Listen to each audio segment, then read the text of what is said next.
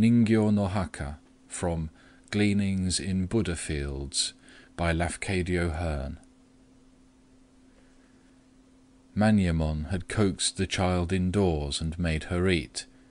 She appeared to be about 11 years old, intelligent, and pathetically docile. Her name was Ine, which means springing rice, and her frail slimness made the name seem appropriate. When she began, under Manyemon's gentle persuasion, to tell her story, I anticipated something queer from the accompanying change in her voice. She spoke in a high, thin, sweet tone, perfectly even, a tone changeless and unemotional as the chanting of the little kettle over its charcoal bed. Not unfrequently in Japan one may hear a girl or a woman utter something touching or cruel or terrible in just such a steady, level, penetrating tone, but never anything indifferent. It always means that feeling is being kept under control. "There were 6 of us at home," said Ine, "mother and father's mother, who was very old, and my brother and myself, and a little sister. Father was a hyoguya, a paper hanger. He papered sliding screens and also mounted kakemono. Mother was a hairdresser. My brother was apprenticed to a seal cutter. Father and mother did well. Mother made even more money than father. We had good clothes and good food, and we never had any real sorrow until father fell sick. It was the middle of the hot season. Father had always been healthy. We did not think that his sickness was dangerous, and he did not think so himself, but the very next day he died. We were very much surprised. Mother tried to hide her heart, and to wait upon her customers as before, but she was not very strong, and the pain of father's death came too quickly. 8 days after father's funeral, mother died also. It was so sudden that everybody wondered. Then the neighbors told us that we must make a Ningyo No Haka at once, or else there would be another death in our house. My brother said they were right, but he put off doing what they told him. Perhaps he did not have money enough, I do not know, but the haka was not made." "What is a Ningyo No Haka?" I interrupted. "I think," Manyemon made answer, "that you have seen many Ningyo No Haka without knowing what they were.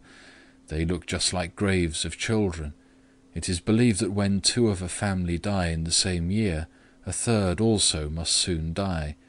There is a saying, 'always 3 graves.'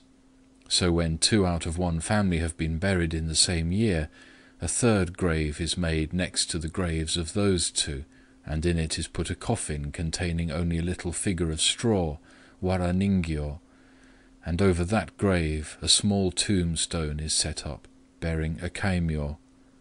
The priests of the temple to which the graveyard belongs write the kaimyo for these little gravestones. By making a Ningyo No Haka, it is thought that a death may be prevented. We listen for the rest, Ine." The child resumed. "There were still 4 of us, grandmother, brother, myself, and my little sister. My brother was 19 years old. He had finished his apprenticeship just before father died. We thought that was like the pity of the gods for us. He had become the head of the house. He was very skillful in his business and had many friends. Therefore he could maintain us. He had made 13 yen the first month. That is very good for a seal cutter. One evening he came home sick. He said that his head hurt him. Mother had then been dead 47 days. That evening he could not eat. Next morning he was not able to get up. He had a very hot fever. We nursed him as well as we could, and sat up at night to watch by him, but he did not get better. On the morning of the 3rd day of his sickness we became frightened, because he began to talk to mother. It was the 49th day after mother's death, the day the soul leaves the house, and brother spoke as if mother was calling him. 'Yes, mother, yes, in a little while I shall come.' Then he told us that mother was pulling him by the sleeve. He would point with his hand and call to us, "There she is, there! Do you not see her?" We would tell him that we could not see anything. Then he would say, "Ah, you did not look quick enough. She's hiding now. She has gone down under the floor mats." All the morning he talked like that. At last grandmother stood up and stamped her foot on the floor and reproached mother, speaking very loud.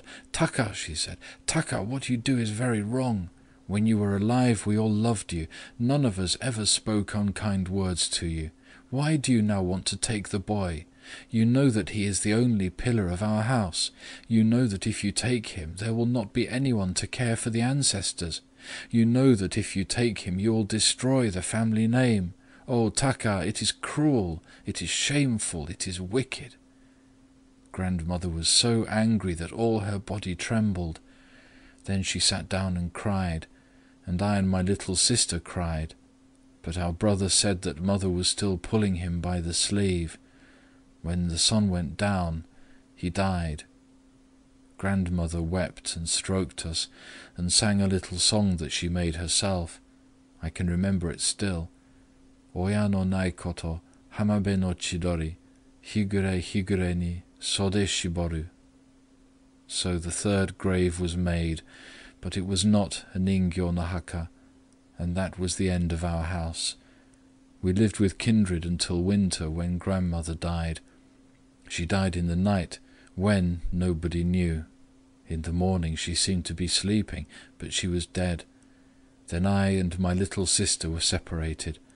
My sister was adopted by a tatamiya, a mat maker, one of father's friends. She is kindly treated. She even goes to school. "Ah, fushigi na koto da. Ah, komatta ne," murmured Manyemon. Then there was a moment or two of sympathetic silence. Ine prostrated herself in thanks and rose to depart. As she slipped her feet onto the thongs of her sandals, I moved toward the spot where she'd been sitting, to ask the old man a question. She perceived my intention, and immediately made an indescribable sign to Manyemon, who responded by checking me just as I was going to sit down beside him. "She wishes," he said, "that the master will honourably strike the matting first." "But why?" I asked in surprise, noting only that under my unshod feet the spot where the child had been kneeling felt comfortably warm.